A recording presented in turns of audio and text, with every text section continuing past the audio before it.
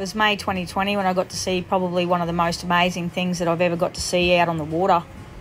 The whole entire world was going into lockdown for COVID, and yeah, people weren't allowed to leave their houses, yet, you know, I had this little loophole living up here in the Cape where I could drop my mooring lines and head off on a bit of an adventure. Golden brown, texture like sun, lays me down with my mind, she runs throughout the night. We're coming back from this just amazing 5-day trip, and I see these false killer whales out in the distance, and I start heading over thinking, oh, we'll see if they'll ride on the bow of the boat.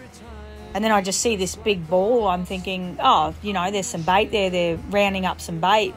And as I get closer, and as you can see in the footage, it's these massive, big black jewfish in a huge school surrounded by whales.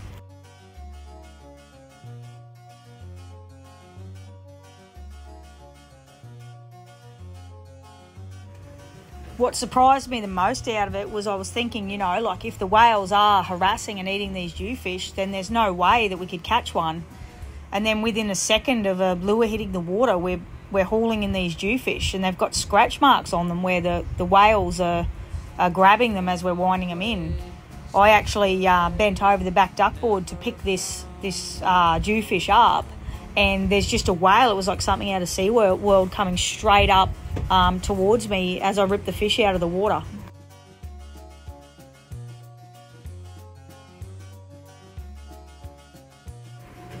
The sheer size of some of these fish as the bait ball worked its way under the boat was just incredible. It was just such an amazing sight to see, and yeah, I don't think I'll ever get to see anything like that again in my life. Mind-blowing. But yeah, whether or not it was a spawning patch of jewfish, or whether or not the whales had pushed them all up there, who knows. But yeah, it's just like a really amazing experience, and be able to experience that, you know, in a time where the whole world is essentially about to spend the next couple of years locked inside, is just something, you know, on another level of being really special.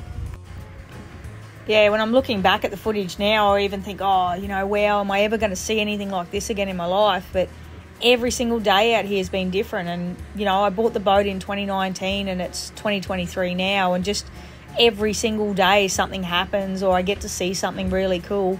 And yeah, you just, like, you can't compare it to, you know, spending an average day living on land. You know, it doesn't come without its risks and its hard work, but it definitely pays off when you get to see some amazing things like this.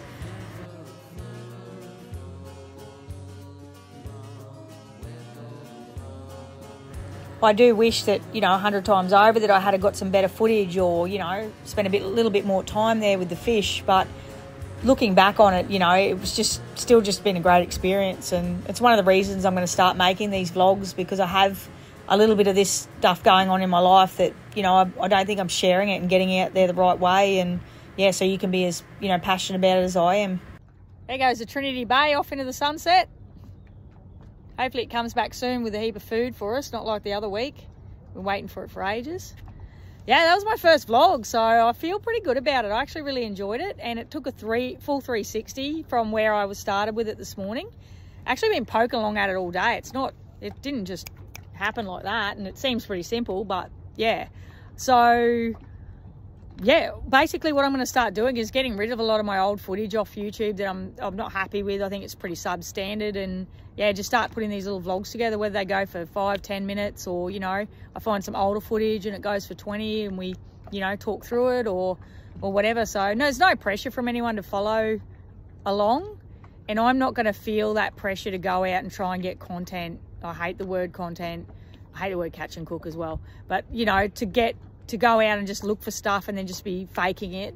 You know, I live out here. I'm out here every day. There's always something going on, whether it's like really good or really bad. So yeah, if I can capture as much as I can, which I do already, I just want to share it on, I guess, a different platform. So most of this will go to YouTube. There'll be a little bit of it on the Instagram stories, and sharing to the Cape York Fishing Chick Facebook page. And yeah, if you guys want to jump in and subscribe and follow, if not, just keep doing what you're doing. Like, I'm cool with it. If you've got something cool like a vlog that you want, you know, me to follow, I'd love to do that as well. I don't watch a lot of YouTube, so but I'm always happy to support, you know, other guys that are, you know, up and coming or whatever, you know. Like I really like the, just trying to think of that word now, the more organic, natural stuff, than, you know, the fake crying, the fake laughing, and the fake, you know, this fish is so big sort of stuff. So anyway, yeah, that's about it. Like, cheers for anyone that did take the time to watch, and there's probably a few people who've seen that footage before. Just yeah, just put a little bit of a twist on it, threw it out there, see what happens. But now, yeah, I'm gonna enjoy this beautiful Cape York sunset. A few cumulus clouds there, bit of rain showers. Whew, living the dream.